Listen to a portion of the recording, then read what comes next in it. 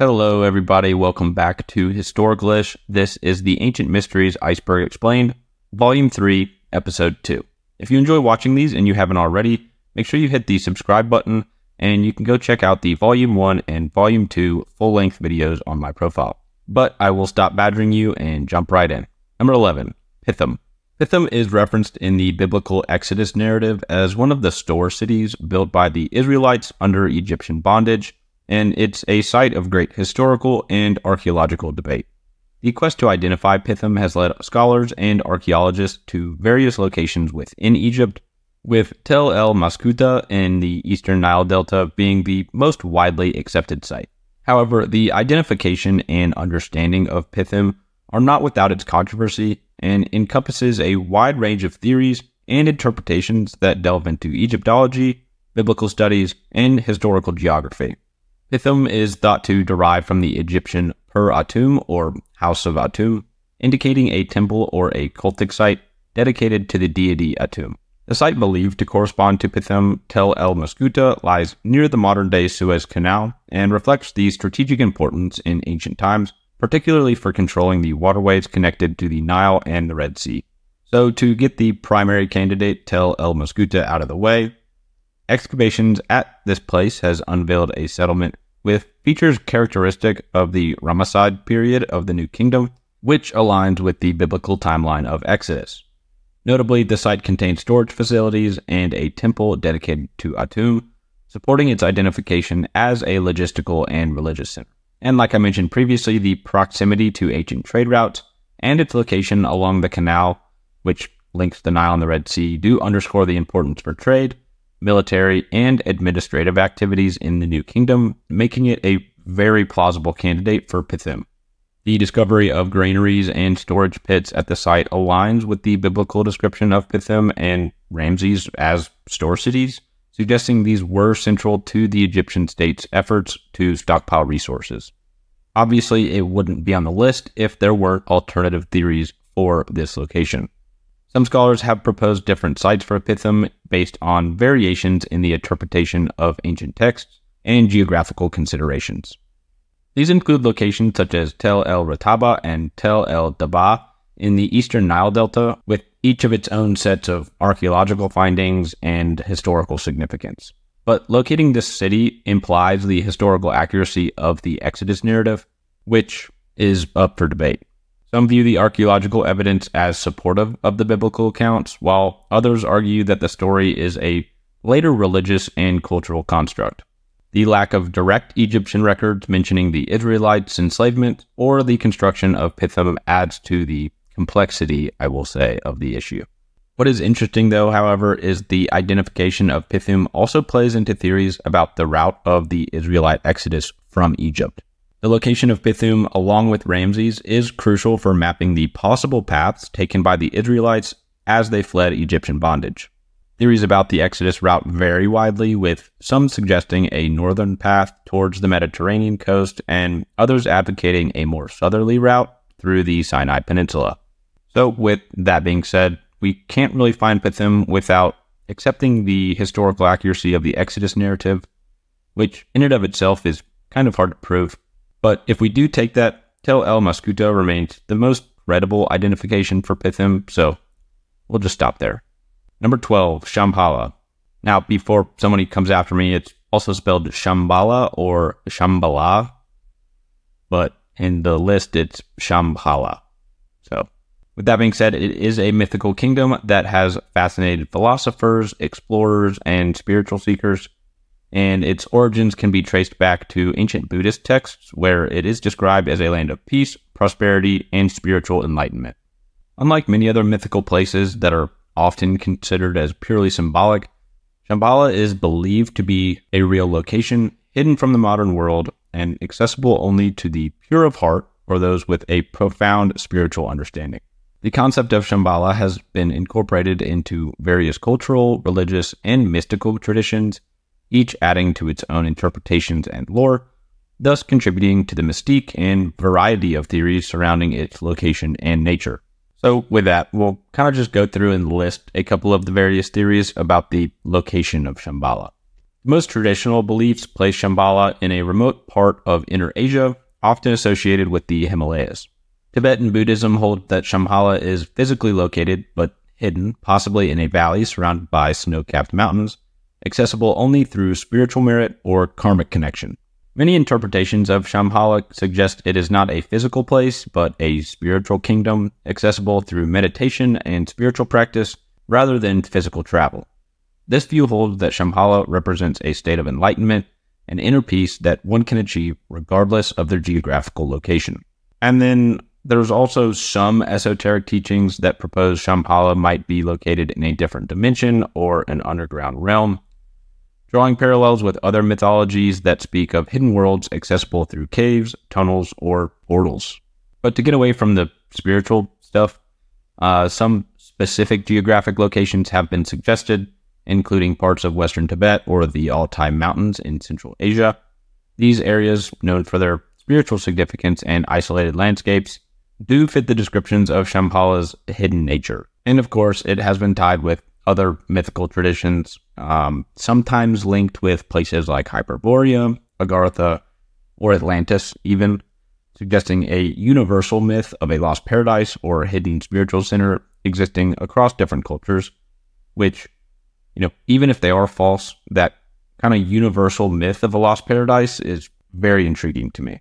It reminds me of the universal myth of the flood stories, but we've already talked about that, so won't bore you with that. Shambhala's lore is deeply embedded in Kalachakra Tantra, an important text in Vajrayana Buddhism. The prophecy of Shambhala speaks of a future where the world is torn by war and greed, from which a righteous king of Shambhala will emerge to defeat the forces of evil and usher in a golden age of spirituality. This prophecy has inspired generations of spiritual seekers, as well as a number of historical figures who have claimed to be connected to Shambhala or to have received visions of its location. Which I don't know if I'd be trusting leaders who claim that, but to each their own. In the late 19th and early 20th centuries, Western explorers and mystics became fascinated with the legend of Shambhala, leading to several expeditions attempting to locate the kingdom. Figures such as Nicholas Roerich, a Russian painter and mystic, undertook extensive travels in Central Asia, inspired by the search of Shambhala and contributing to the mythology surrounding it in Western esoteric thought. Obviously, he didn't find it, so moving on. Number 13, the Secret Gospel of Mark. The Secret Gospel of Mark is a controversial and intriguing text within biblical scholarship and early Christian studies. Its existence came to light through a letter attributed to Clement of Alexandria, a theologian of the early Christian church, which was discovered by Morton Smith in 1958 at the Mar Saba Monastery near Jerusalem. The letter mentions a more spiritual version of the Gospel of Mark, referred to as the Secret Gospel of Mark, which has said to contain additional teachings and episodes not found in the canonical Gospel of Mark. So Morton Smith found the letter, which was written in Greek, in the end papers of a 17th century book. According to Smith, this letter, supposedly from Clement of Alexandria to an individual named Theodore, discusses a longer, more mystical version of the Gospel of Mark. This version was allegedly kept secret, intended only for those initiated into deeper mysteries of the Christian faith. The letter quotes two passages supposedly from the Secret Gospel of Mark. The most notable passage describes a miracle similar to the raising of Lazarus in the Gospel of John, involving a young man in a linen cloth whom Jesus raises from the dead. Obviously, since its discovery, the authenticity of the Secret Gospel and the Clement letter has been hotly debated among scholars. Some consider it a genuine ancient text that offers insight into the diversity of early Christian traditions and texts. Others, however, view it as a modern forgery, possibly even by Morton Smith himself, citing the absence of the original manuscript for examination and the stylistic analyses that question its authenticity. If authentic, the Secret Gospel of Mark could suggest that early Christianity had a more diverse set of beliefs and texts than previously thought. It might indicate the existence of esoteric teachings within Christian communities, or a version of Mark's Gospel that was adapted for a specific audience with advanced theological instruction.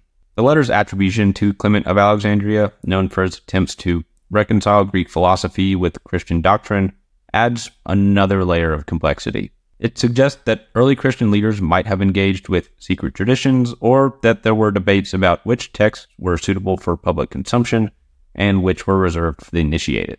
The text cited in the letter shares thematic and stylistic similarities with the canonical Gospel of Mark, but introduces elements that are more aligned with Gnostic or mystical traditions. This has led to discussions about the development of the Gospel text, the process of canonization, and the boundaries between orthodoxy and heresy in early Christianity.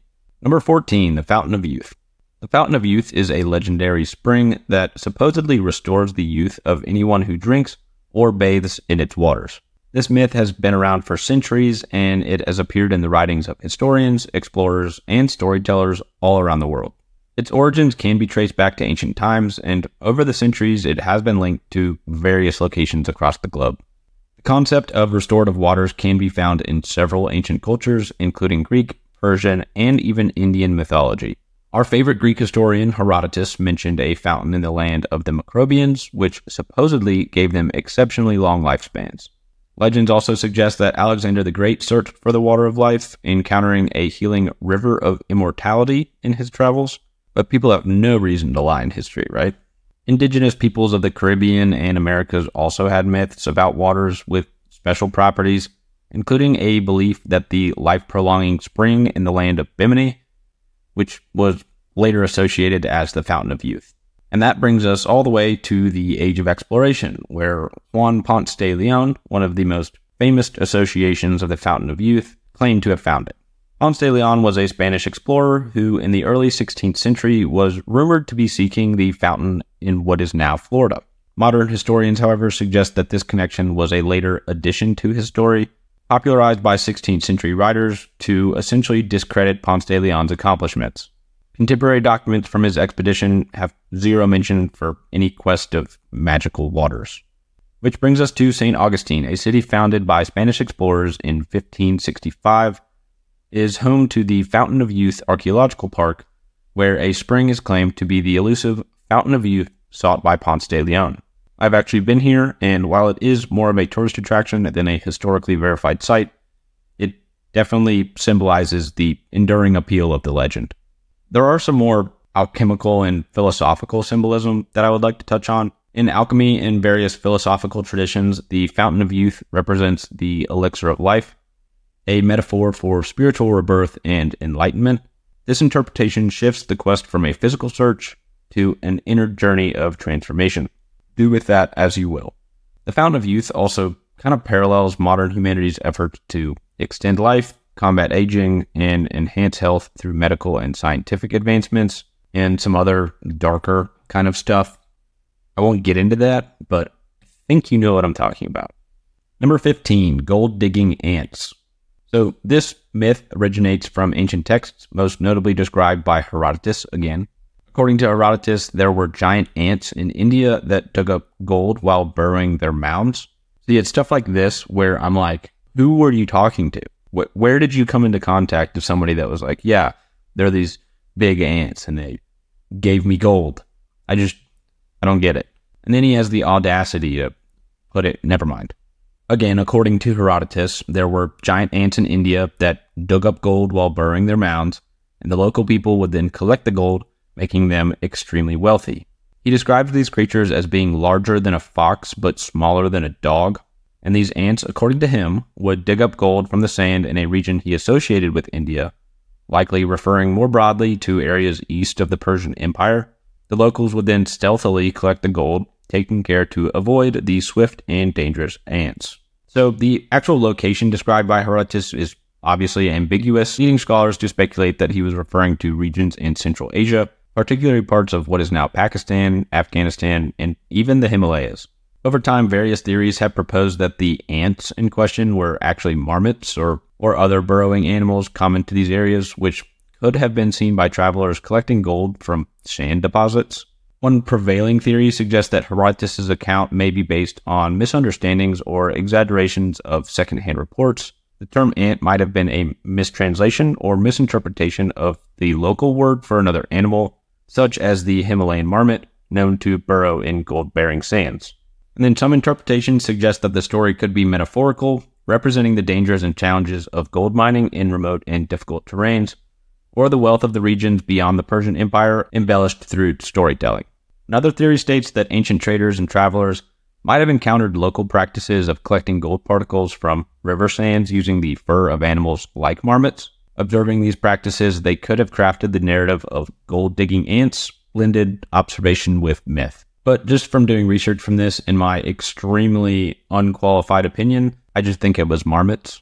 At least giant ants would be more terrifying, and marmots would be less. So yeah. Number 16, Princess Tadukhipa and Nefertiti. These are two figures from the ancient Near East whose lives have always been intertwined and have intrigued historians and archaeologists. Nefertiti is one of the most famous queens of ancient Egypt, known for her beauty and the mystery surrounding her reign and disappearance. Princess Tadukhipa, on the other hand, is a lesser-known figure, a princess from the Mitanni kingdom, who played a role in the diplomatic marriages that were common in the 14th century BC. And like I mentioned, there have been some speculative theories linking Tadukhipa and Nefertiti, though these do remain unproven and are obviously subjects of debate. Nefertiti was the chief wife of Pharaoh Akhenaten, formerly Amenhotep IV, who reigned in the 14th century BC. She is best known from the iconic bust discovered in 1912 by the German archaeologist Ludwig Borchardt, which is now housed in a museum in Berlin. Nefertiti and Akhenaten are noted for their religious revolution, wherein they promoted the worship of Aten, the sun disk, above all other gods, marking a significant departure from traditional Egyptian polytheism. Princess Tadukhipa was the daughter of King Tushratta of Mitanni, a kingdom located in what is now northern Syria and southeastern Turkey. Her name comes to prominence through the Amarna letters, a collection of diplomatic correspondences found in Egypt. One of these letters includes a message from Tushratta to Akhenaten, offering Tadukhipa in marriage to strengthen the alliance between Egypt and Mitanni.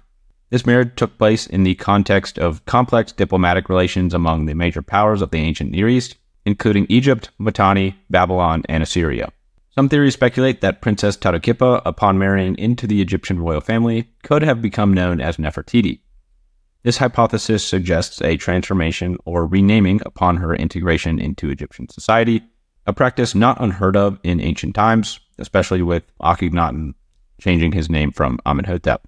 Proponents argue that this could explain some of the mysteries surrounding Nefertiti's origins, as Egyptian records do not provide any details about her early life. The mainstream scholarly consensus does not support the theory that Tadukhipa and Nefertiti are the same person. Historians and Egyptologists typically treat them as distinct individuals, each significant within their own cultural and historical contexts. In one of my previous videos, I did dive deeper into this theory. I do think it's fascinating, and in my opinion, answers a lot of questions surrounding Queen Nefertiti, but apparently those answers aren't good enough for mainstream historians, and obviously they know a hell of a lot more than I do. Number 17, Talos of Crete. Talos of Crete is a fascinating figure from Greek mythology, embodying the ancient Greeks' blend of mythology, technology, and magic. Talos is often depicted as a giant bronze automaton or a living statue created by Hephaestus, the god of blacksmiths and craftsmen, or by Daedalus, a skilled craftsman and inventor. The mythical guardian was tasked with protecting the island of Crete from invaders and pirates, circling the island's shores 3 times daily. Talos was given to Minos, the king of Crete, to act as a guardian of the island following its conquest. According to myth, Talos protected Crete by hurling rocks at approaching ships or invaders, preventing enemies from landing on the island. One of the most detailed accounts of Talos comes from Argonautica, an epic poem that describes the adventures of Jason and the Argonauts. One of the most detailed accounts of Talos comes from the Argonautica, an epic poem that describes the adventures of Jason and the Argonauts. In this narrative, Talos encounters the Argonauts during their quest for the Golden Fleece. The most famous story involving Talos is his defeat by the witch Medea, who accompanied Jason and the Argonauts. There are different versions of the story, but the most common tells of Medea deceiving or hypnotizing Talos and then removing a bronze nail from his body. According to mythology, this nail was crucial for his vitality. It kept the ichor, the divine fluid served as the blood of the gods and immortals, within his body. Once the nail was removed, it all flowed out and Talos died, allowing the Argonauts safe passage. Talos is often cited as an example of the advanced technological concepts imagined by ancient Greeks. He can be seen as a precursor to modern robots and other automatons, showcasing the blend of technology and magic in Greek mythology. So the main mystery here is whether or not it existed, but there isn't really any evidence to suggest it did exist. But I do think it is interesting to show the Greek mindset and the ability for them to come up with all these crazy ideas that, aren't too far from the truth nowadays. Number 18, the Lost City of Thinis.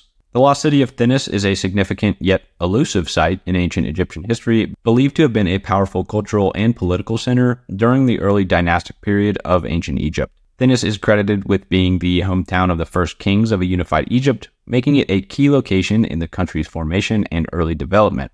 Despite its importance in ancient Egyptian history and mythology, the exact location is still a mystery. So, Thinis played a crucial role in the early historical narratives of Egypt. It is often mentioned in ancient texts as the birthplace of Menes, the pharaoh who is traditionally credited with unifying Upper and Lower Egypt around 3100 BC. This unification marked the beginning of the Pharaonic Age and the first dynasty of Egypt. The city was also significant in the religious landscape of ancient Egypt. It was associated with the worship of the deity Anhur, the god of war and hunting, who was particularly venerated in this region. Archaeologists have sought to identify the location of Thinis for many years, with several sites in Upper Egypt, particularly near Abydos, being considered as possible candidates. Abydos itself was a major religious center and necropolis, suggesting a close connection between the two cities. Ancient texts and inscriptions, including those found in the tombs of early pharaohs and various historical records, reference Thinis, offering clues to its significance and location. However, these sources have not led to a definitive identification of the city's archaeological remains. One of the major challenges in locating Thinis is the possibility that it was overshadowed and absorbed by the expanding influence of Abydos and later Thebes, leading to its decline as a distinct urban center. Over time, the physical traces of Thinis may have been eroded or built over, complicating efforts to pinpoint its exact location. Some scholars speculate that Thinis may have served more as a symbolic or tribal center rather than a substantial urban settlement. Others argue for its more historical and political importance based on its frequent mention in ancient sources. The close association with Thinis and Abydos, where early kings were buried, supports theories that Thinis may have existed nearby, possibly serving as a political counterpart to Abydos, and honestly, in my opinion, was probably just built over in the expanding Abydos territory. Number 19. Acharya Kanad. Acharya Kanad, also known as Kashyapa or Kanada or Kanada Muni, is a revered ancient Indian philosopher and sage credited with founding the Vaisheshika school of Indian philosophy. He is recognized for his groundbreaking work on atomism and the nature of matter, making him one of the pioneers in the development of ideas that can be seen as the precursors to modern atomic theory. His contributions are primarily documented in his work, the Vaisheshika Sutra, which he systematically laid out the principles of his philosophical system. Acharya Kanad lived around the 6th century BC, according to traditional accounts, although exact dates vary among scholars. His period was one of intense philosophical development in India, with various thinkers contributing to the fields of metaphysics, ethics, and logic. This era saw the emergence of several philosophical schools, including Buddhism, Jainism, and other orthodox schools of thought. The Vaisheshika school, founded by Kanad, proposes a form of atomism, that the universe is composed of indivisible, eternal atoms. Kanad's philosophy is notable for its systematic classification of reality into categories including substance, quality, activity, generality, particularity, and inherence. Among these, substances are further divided into 9 classes: earth, water, light, wind, ether, time, space, soul, and mind. Atoms of earth, water, light, and wind are considered eternal and form the material world through various combinations. So the mystery here primarily revolves around the historical ambiguity of his life, the origins of his philosophical insights, and the influence of his teachings through time. While his contributions to Indian philosophy and the concept of atomism are well recognized, several aspects of his life and work remain speculative. One of the primary mysteries is the exact period during which he lived. Estimates vary widely, with some sources placing him as early as the 6th century BC, and others suggesting a later period. This uncertainty complicates the task of understanding the specific historical context of his teachings and how they interacted with other contemporary philosophical developments. Much of what is known about him comes from later texts that reference his work, leading to a mix of mythological and factual interpretations of his life, with theories coming from he was a time traveler to it was a mix of a group of people that came up with the ideas, and a lot of it takes away the credit from him. Even though we don't know when he lived, the contributions to modern society is amazing. And finally, number 20, the Kingdom of Urartu. It is often just referred to as the Lost Kingdom and flourished between the 9th and the 6th centuries BC in the region corresponding to modern-day Armenia, eastern Turkey, and northwestern Iran. Renowned for its advanced metallurgy, agriculture, and impressive fortresses, Urartu played a significant role in the ancient Near East geopolitical landscape before its decline and eventual absorption by the Medes and later by the Achaemenid Empire. Despite its historical significance, many aspects of the Urartian civilization remain a mystery, largely due to the limited archaeological excavations and the decipherment of their inscriptions only in the 19th and 20th centuries.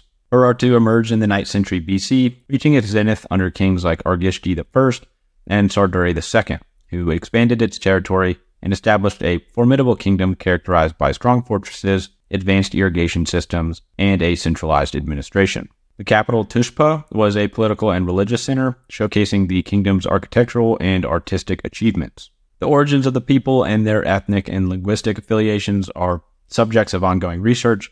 While their inscriptions are written in an Assyrian cuneiform script, the Urartian language itself is related to Urian, and its precise relation to other languages and cultures in the region is still being explored. The rapid decline of Urartu by the end of the 6th century BC, following the expansion of the Medes and later the Persians, is a significant mystery. The exact reasons for its fall, whether due to invasion, internal strife, or other factors, are not fully understood, and the transition from Urartian to Armenian dominance in the region is also a complex process that is not fully documented or understood.